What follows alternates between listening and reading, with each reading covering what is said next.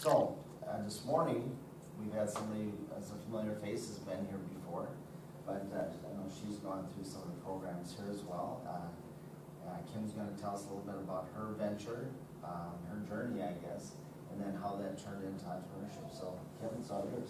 Thank you, Mark. I appreciate the introduction. How many of you either personally have had an experience of a life-changing catastrophic event or know somebody personally who has had some kind of an event, right? Most of us do. It's a pretty new thing. In 2001, I was literally dragged, kicking and screaming, into what has become the best life that I have ever known. And my name is Kim Rayner, and I have created a company called All About Spirit.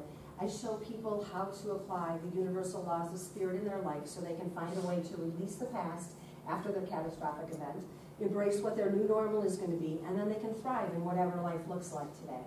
And before I start my presentation, I really want to take a second to thank the Kauffman Foundation and Mark Burwell and Amy Peach at Fox Valley Technical College for everything that they have done to help get me to where I am. Also, the DVR and SCORE have played really big parts in getting me here, so thank you for your efforts. And I'm going to, in my presentation today, I'm really going to share some spiritual wake-up calls with you.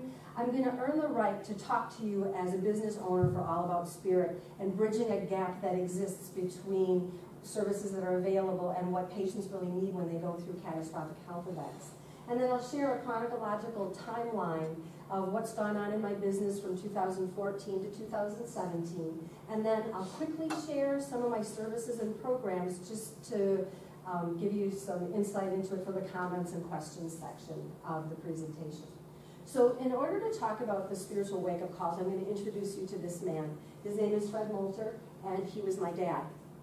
And in 1994, he became a wheelchair-dependent stroke survivor.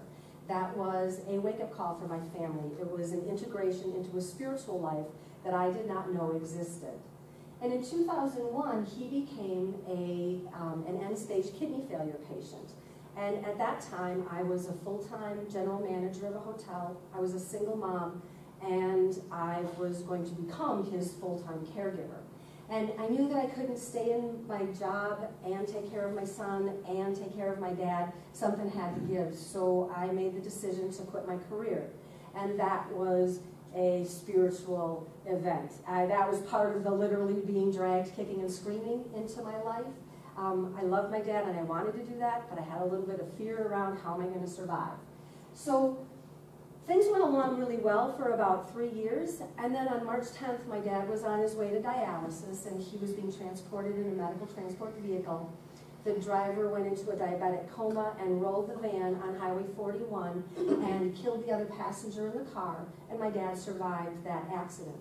And that really began the beginning of the end of his life. After that accident, he made 22 trips to the hospital in an ambulance between March 10th of 2004 and February 4th of 2005. That last admission in the hospital put him in ICU for 13 days, and then he ended up in a regular room for 3 days, and he was discharged because there was nothing medically more that they could do for him. And he was living in an assisted living facility at that time, so he was discharged. He went to dialysis that day, and then they brought him back to his facility. I went with him there, and at 5 o'clock that night, he had a gastrointestinal bleed. And because the facility he was living in was a non-skilled facility, he could not stay in that facility while he was actively bleeding, so the facility called 911. They sent the ambulance, brought him back to the hospital, who said, well, we can't do anything with you. We just discharged you less than 10 hours ago. And so he couldn't go home, and he couldn't be admitted to the hospital, and there was really nothing for us to do with him. And he literally spent the next 5.5 hours in the emergency room while the medical staff was standing outside arguing about what to do with him. And at about 11 o'clock, I had a meltdown, and I went out into the lobby, and I said, you know what? We can hear everything that you guys are saying. Do you realize that this is a person, and he's my dad, and why don't you bring the conversation at least into the room so we can participate in it? And they did end up admitting him that day, but that was really traumatic for him. Yeah, bravo, right? They admitted him, but not without a fight. And that was a Saturday night. Sunday, he was in the hospital, he was in his room, and I spent the day with him, but he was really subdued. And then Monday he was supposed to be dialyzed, and he made the decision not to take dialysis that day. And if you know anything about kidney failure, if you are a dialysis patient and you refuse dialysis, you're signing your death certificate. And that is in fact what he did. He died 17 days later on March 8th. He took his last breath, and I was standing next to him holding his hand when he did that. That was a huge spiritual experience for me. I spent the last 3 years really active in his life and care, and I had this huge void in my life after that. So I went back to work, and I just could not plug in to work. I didn't want to do what I was doing. I was working in the banking industry at that time. I just wasn't connected. And I had done enough spiritual work that said, if you don't like where you are, then you need to change. You need to do something different. You're not a tree. You're not planted there. So I made the decision a second time to quit my job. And I enrolled at UW Fox Valley and then at UW Oshkosh in the College of Nursing. I wanted to become a nurse so I could help advocate for people like my dad who didn't have anybody to care for them. And I loved school. I did really well in it. I enjoyed it. I was excited. I was looking forward to my career. I'm a pretty responsible person. I had a little bit of money saved up, so it wasn't going to be too much of a financial hardship. And I took out catastrophic health insurance through the college, figuring I'd be able to take care of myself if something happened, but it's good to have the insurance. And then in June of 2007, the next catastrophe hit. I was diagnosed with stage 3C ovarian cancer. And my insurance was not, it didn't cover ovarian cancer the way I expected it to. It treated chemotherapy as if it was an outpatient treatment. There's a $1,000 lifetime aggregate limit for that. And I had 18 rounds of chemo at $6,000 a pop. I had 3 surgeries. I lost my home. I lost my career. I lost my family. I lost everything. I lost my life savings, and I lost my ability to continue working in the world the way that I used to. And you know, the good news is that I survived. But while I was doing that, that really didn't feel so much like good news. And I had this really mixed bag of what was going on inside me. That was a spiritual awakening to think, I would rather be dead than be doing what I'm doing right now. So that was a spiritual wake-up call. And out of those events, really, I earned the right to stand up here today as all about spirit because I was a caregiver for my dad for 11 years. I understand what it means to be a caregiver. I also was a patient who lost everything, who went on this intense spiritual quest of my own. And so I understand from the patient's perspective what it feels like. And I know from both perspectives the gap that exists between what the medical world offers us and what we as patients need. So I ended up on disability as a result of that, as a result of the long-standing effects of my chemo, and that's really not where I wanted to be. That's not where I want to be today, but it is the reality of my life today.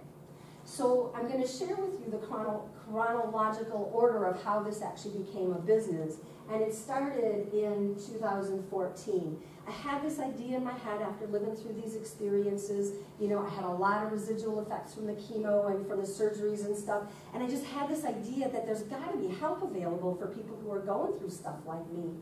And I thought, well, maybe I could help fill that gap. So I did a little research, and I found out about the EC program.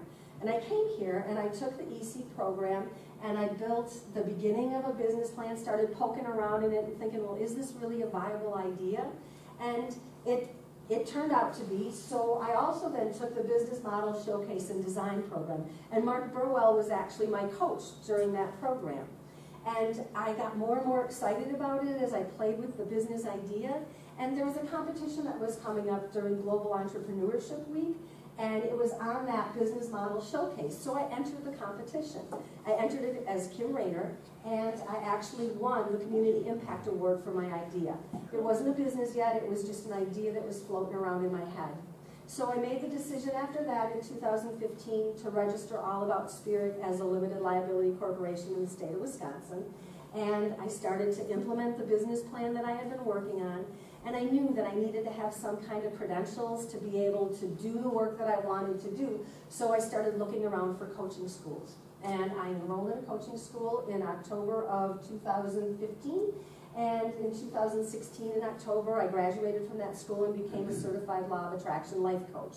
And I chose Law of Attraction life coaching because that is really the spiritual component of all of the work I do. How is what I do today, what I think about, how does that how does that pave the way for what my life is going to look like? And in 2016, I started coaching clients, and I ran my first, I launched my first coaching program for people. And that really takes me to 2017, where I am today, and I'm really at the beginning of, okay, let's get the momentum, let's get this moving. So I'm working with a marketing company on finalizing my branding. I am preparing to launch my second coaching, or my second group coaching program, which actually is going to take place a week from tomorrow, the start of it. And I'm working on the services and program structure for my business. And I'll share just a little bit about that with you so we can, and then I'll open the floor for comments and questions. So the services that I offer are really private coaching, I do group coaching, and I do public speaking. And the programs that I offer, I have 4 of them right now. The first one is an introduction to the 7 universal laws of spirit. The second program is called Treatments Over What Now, and that's for people who have gone through their cancer treatment or through their catastrophic event. They're done with the active medical care, and now they're being pushed out of the crib into the world and saying, all right, where do I go from here? So that's a transitional program for them. The Clearing at the End of the Path program is for people who have been caregivers, and they've taken care of somebody, and that person is no longer with them. And now they're faced with the challenge of recreating their life. And then the last program, which is the one that starts next week, is called The Spirituality of Money. Because when you go through some kind of a catastrophic event, oftentimes it has a huge financial impact on you. And I needed to change my relationship with what I thought about money to be able to really get back on my feet. So that is my business in a nutshell, and I'm going to open it up for comments and questions at this point.